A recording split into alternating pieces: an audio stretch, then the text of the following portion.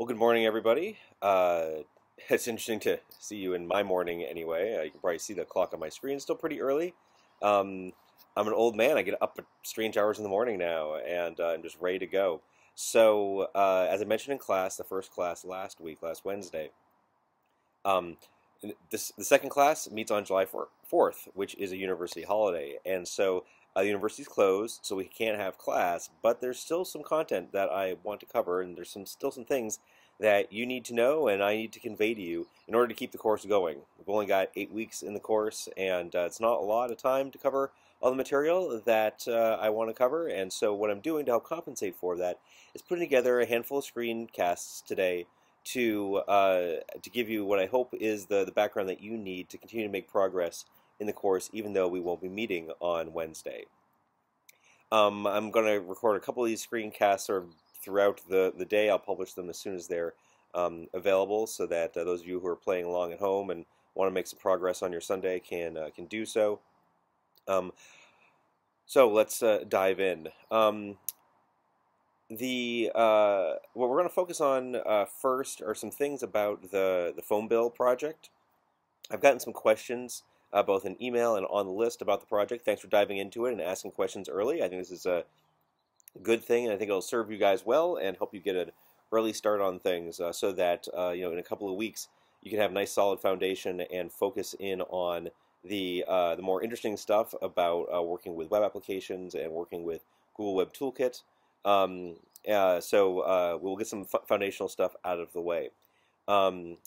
So to answer some of the questions that came across, in particular about the generic types involved in the PhoneBill class, I'll just go over to IntelliJ and open up the project that we created on Wednesday night. So this is the project the PhoneBill project that's created directly from the archetype. Created directly from the archetype, and this is probably where you guys started with your projects also. So so as I said in the assignment, there are 3 classes that you need to create. 2 are created by the archetype, the project 1 and the phone call, and there is another class that you need to create. So right-click on the package name, create a new Java class, and we're going to call this PhoneBill. Oops. Oh yes, I want to add that to Git, and don't nag me about it again. Okay. So as you'll recall from the assignment, the phone call extends abstract phone call. A PhoneBill. And it's complaining about some stuff. So it says, abstract PhoneBill must either be declared abstract or implement abstract method add phone call. That's true. PhoneBill is a concrete class, and abstract PhoneBill is an abstract class. Let's take a quick tour. Sorry, and so I'm holding down the Command key and clicking on it. I can also do Command B, and then I'll pop up the really quickly thing. Here's the source code for abstract PhoneBill, and it's kind of interesting. Okay, so I'll just start here with some of the methods. It's got some abstract methods that you need to implement. And it's also got a toString method, which is final, meaning that you cannot override it, which is fine and intentional. Now, the interesting thing, and the thing I want to focus on here, is the declaration of the class. So you'll see public abstract class, abstract PhoneBill, and then it says, oh, it's got this what's called a type variable. It's type T that extends an abstract phone call and implements serializable. There's a lot going on here. Let's start move from right to left. Implement serializable. This is not something you need to know about in week 1. When you start getting into, especially the GWT stuff at the end, serializable will be important because it'll allow the PhoneBill object to be sent from the GWT server side to the client and back. But we'll get to that later, so you can de-emphasize that for now. I think the most important thing is this T extends abstract phone call. So in the lecture notes for week 2, we talk about generic types in Java. I think a lot of you are already familiar with collections. So like, for instance, down here we have get phone calls, which is a method on abstract phone call that returns a collection of type T. Now, a collection is an object, is an object that implements the collection interface that contains other objects. So this is an object that contains other objects, and so for instance, array lists and vectors and hash sets, all of those are classes that implement directly or indirectly the collection interface, and they contain other objects.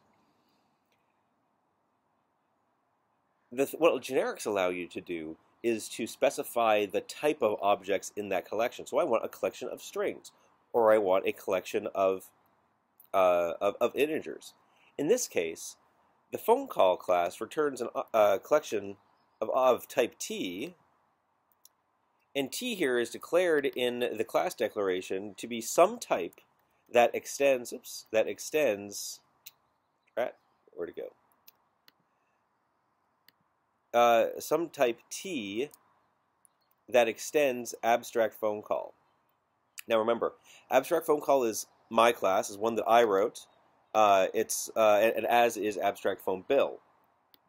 What this allows us to do is, well, it's something that we'll see shortly. You'll see that even though my class all deals with these abstract classes and the classes that I wrote, it allows your class, the actual PhoneBill, to use your types to make your code, well, more type safe, and also teaches you something about parameterized types and generics in Java.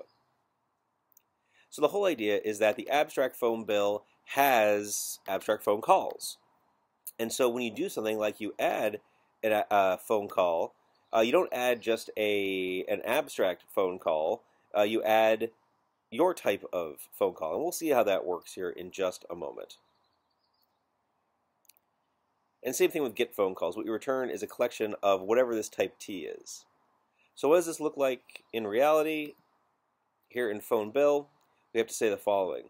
This extends an abstract PhoneBill of phone call. Oops. Phone call.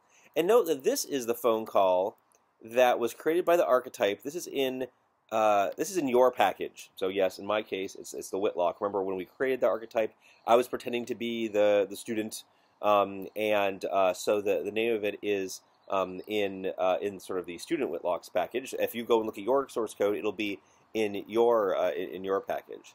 So it's this concrete phone call class that we use here.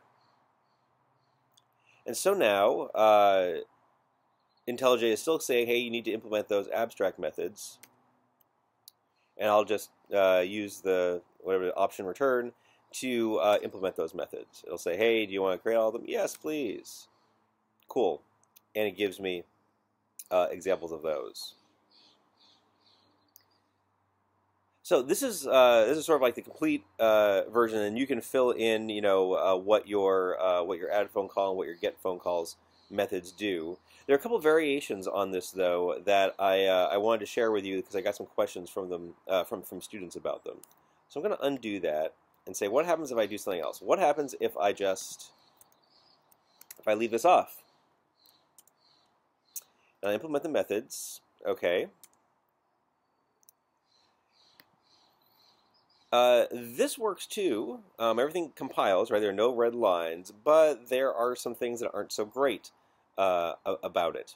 IntelliJ is smart enough to know that, okay, well, whenever you call add phone call, if you look at the declaration, it takes T, which is anything that's an abstract phone call. So, yep, it works with any kind of abstract phone call. Get phone calls, however, it doesn't know what the type T is. It could be, well, actually, it can't really be a collection of abstract phone calls, and if you play around with this more, you'll figure out why. Instead, it has no type associated with it. It's the raw type, which doesn't give you a lot of power, right? The whole idea of having these generified collections is that it allows you to it allows you to have type-safe collections, meaning that when you add something, the compiler will catch problems like, oh, if I have a collection of strings and I try to add an integer to it, nope, it won't let me do that. This is a pretty important concept in Java, and one that I hope you get a lot of experience with in the course and in these and with these assignments. So this is what happens when you don't have any type. It's something called type erasure, uh, and it still compiles and still works, but it isn't as nice. As a matter of fact, let me. I think it's also important to see how these methods get called too. So over in your project one, we'll just add some dummy code to work with a phone bill. So we'll say phone bill bill equals new phone bill, and we'll call those methods that we added, like add phone call. And so this works, right? Add phone call takes an abstract phone call. That is perfectly okay because phone call itself extends abstract phone call. So the compiler is completely happy with that, and that'll work just fine. Now, so we can add a phone call to the phone bill, no problem. But now I want to call that that get phone calls method. So this returns a plain old collection, not a collection of anything, just a collection of, well, objects. And so then here's what I want to do. I want to iterate over each one of these and print them out. So I'm going to create a collection, sure, called phone calls. And now I want to iterate over all of them. I'll just use the for loop syntax. So for, well, for what? Oh, I know. I put a phone call in there so I can get a phone call out, right? Phone call in phone calls. And then say system.out.println call. Oh, I got a red underline. What doesn't it like? Oh, call is already okay. Sure. My call. Let's call it C. Okay, now so more. Okay, incompatible types. Required object found phone call, and that's true. The Java compiler doesn't know anything about what's in this collection, right? It's not a collection of anything. As a matter of fact, it's a collection of E. There's no E there, and so it assumes what it can only assume, which is that it has an object in it. It doesn't know what kind of objects. What we really want then is to say, well, this is a collection of phone calls. If we did that, okay, now there's no more red, but there's this yellow over here. What does this mean? Unchecked assignment. So Java yield collection to a collection of phone calls. Well, that's true. So phone calls here, so get phone calls, should really return a collection of phone calls.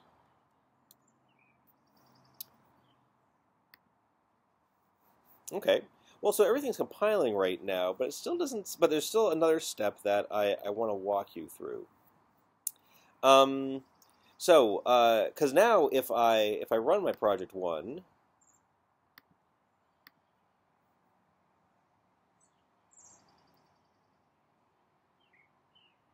oh, it gets this method is not implemented yet. Okay. Well, so let's go ahead and implement it. So add phone calls. Okay. Yeah, I'll implement add phone calls and get phone calls. So if I add a phone call to my phone bill, how do I want to do that? Well, I want to store my phone calls in the phone bill in some collection. So I'll say this.call. So I'll have a I'll have a collection, and I'll just add to it the call. So now I need to figure out what kind of collection I want. So I'll create a field, not a composite name. I want this to just be, well, I don't care what kind of collection it is. It's just a collection. And I want it to be a collection of wrong. Nice, not even close. Collection, Java util collection. There you go, much better. And let's clean up these. Oops. Let's clean up these imports up there. Yep. Calls. Okay. And I want this to be. Oh, and I want this to be a collection of. Well, really, what I want is a collection of phone calls. And I'm just going to use ArrayList. There. Oh, it's got some. Let's see here. Contents of the collection calls are updated but never queried. That's true. All I do is add. I never return it anyway. But I've got some red underbar right here. It says, okay. I'm trying to add, I'm trying to call the method add on the collection, which it expects to take a phone call, but I can't apply that to an abstract phone call. Well, that's true. The phone call here, this is an abstract phone call. This could be any subclass of phone call. So this guy won't fit in there. But you know what I can do? I can just change this. I'm going to say, hey, collection of abstract phone call, abstract phone call. Yep, now it's happy. Okay, good. So this is a collection of abstract phone calls. Still complaining it hasn't been queried. That's fine. So now I can just say return this dot calls. Nope, no, it's not happy there. What isn't it like? Required. Oh, right. This returns a collection of my phone calls, and I gave it an abstract one. Okay, so this collection can't be abstract phone calls. This collection has to be phone calls. Now, this guy's not happy, so I need to figure out how to make these two methods happy. I know, I'll just change this right here to phone call. Does that work? Look at all that stuff. Okay, now what's going on? Okay, so wait, why is this override? Okay. Method does not override method from its superclass. Well, that's interesting. What's the method from the superclass? Maybe this will tell me. Okay. Must be either declared abstract or implement the abstract method add phone call T. Well, that's true. This is what happens when you don't fill in that type T. So, basically, the Java compiler doesn't know what kind of phone call your phone bill contains. So it just makes an assumption that it makes an assumption that it just doesn't know. So interestingly enough, if I tried to fix this, it then adds back that variation of add phone call that has the abstract phone call. Well, we know that won't work, so I'll undo that change. Let's see here. So now I want to put in a type here. I think what'll work is it'll say phone call. Now everybody's happy. Yep, nice. I think I also had someone ask, well, what happens if you say T extends abstract phone call again? Abstract. Hello. Abstract phone call. Oh, interesting. Okay, it really doesn't like that. Oh, actually, it goes back to the way it was a little while ago, but even worse, right? It's complaining this doesn't override the method from the superclass. And it says that now you have two get phone call methods with different return type, and they aren't compatible. So that's a mess. That doesn't work. And there might be ways that you can fix this. Like, well, I'm going to see what happens if I try to implement the methods. Okay, it adds a type T. So what we're doing here is we're actually declaring another... yeah, we're declaring another. Actually, we need to declare another variable type, and this is where it gets confusing. So, I mean, at this point, if you just like watch what we did in like the first 2 minutes and said, "Oh, okay, yeah, I just want to get it right," that's fine. But this is some of the pitfalls that people might have encountered while working with this. Some people might have tried to declare another type T, which is possible, but it's not really correct because then you have problems with all of this stuff. Actually, you know what? I bet you could get it to work like this. I bet if you deleted that, and if you changed this to collection of T, and then made this a collection of T, and then you go back to your project 1, it's probably complaining about things all over the place, right? It's saying, hey, this thing takes a T. So if I did a phone bill of phone call, and then this is also another, that actually works, and and so like, hey, this compiles and this works. I don't think it's the best it could be. I think the solution I had in mind was sort of what we had before, where you bind the type T here in the declaration, and I'm just going to undo a little bit. Oh, actually, here's what I'm going to do. I've been moving pretty fast, so I don't know if I can go back. Let's see here. Local history, show history. 7 minutes ago, what did it look like?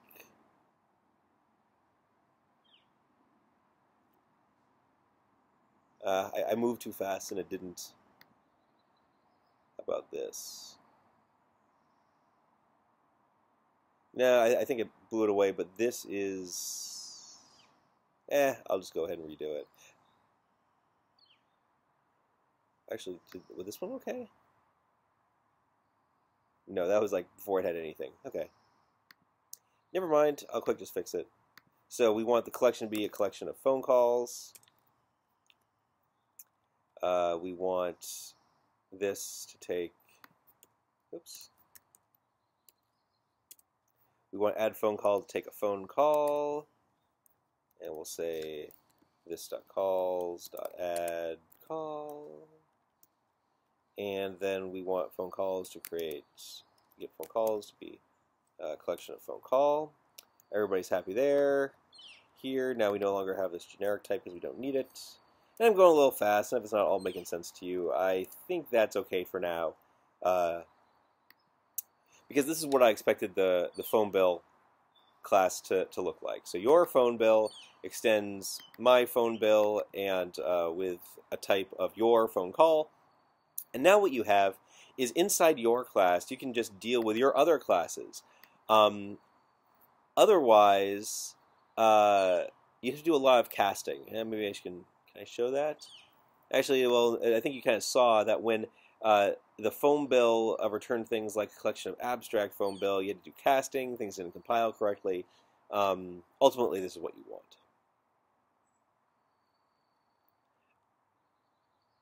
I think that answers the questions that I got. So I'm going to stop this screencast here, actually, make a nice little short one, get this posted for you, and hopefully this will help you today. There's more to come. I want to explain about some of the handouts and stuff, like how to document your projects and how to submit your projects. Then there's also, I'm going to talk about Project 2, and then also there's some more things about unit testing that I didn't show you, in particular the integration tests, which I think will help you work on your command line, your Project 1 class, and then Project 2 also much better. So I'm going to sign off for now, and I'll be back later with another podcast. Oh my gosh, another screencast.